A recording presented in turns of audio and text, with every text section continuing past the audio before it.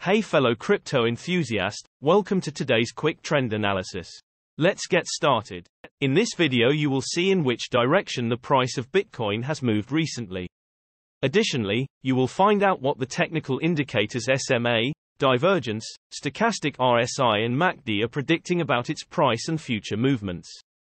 If you are not familiar with the indicators, check out the explanation videos down below in the description. Taking a look at the hourly time frame for Bitcoin, it can be seen that the price went down with around 2.2% in the last 24 hours, with a current price of 28,001. And the move wasn't very strong as the volume wasn't very high. Moving to the hourly simple moving averages, for this time interval, the current price is below all of the simple moving averages, which looks bearish and you should keep an eye on the closest SMA. The 20 SMA will play as resistance or the price will peak above the current price which is around 28,232. On the lookout for divergences in the hourly time frame, there is a bullish divergence, which means we can expect the price going up or at least to remain stable for some time.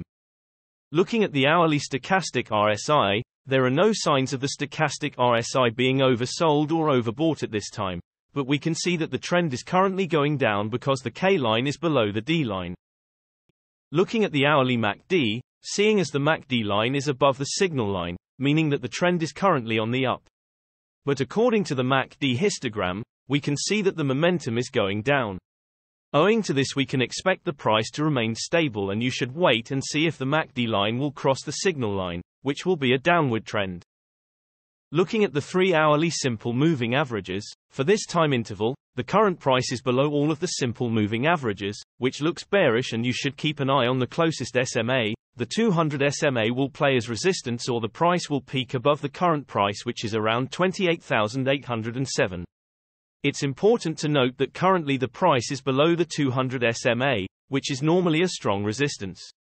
A potential move upwards, however, could be signaled if it were to break decisively upwards.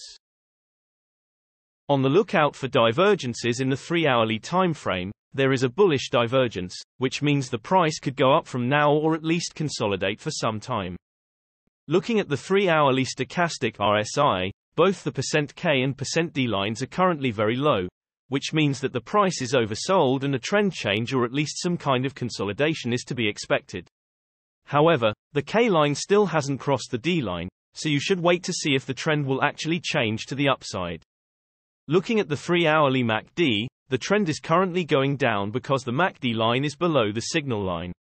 But it's expected for the price to remain the same for some time because the MACD histogram shows that the momentum at the moment is shifting upwards. You should wait and see if the MACD line will cross the signal line, which will be bullish.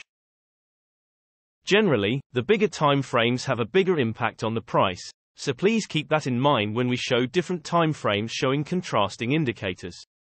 Also, the shorter time frames are only representative for the short-term trading. Thanks for watching. New videos are uploaded every few hours analyzing various cryptocurrencies, so be sure to subscribe so you don't miss out. If there is something that you didn't understand, leave us a comment below and we'll get back to you. You should know that trading with cryptocurrencies is very risky and these videos are only an overview of what happens with the price and the pure technical analysis without considering the fundamentals. So you should read more and make your own investing decisions. See you next time.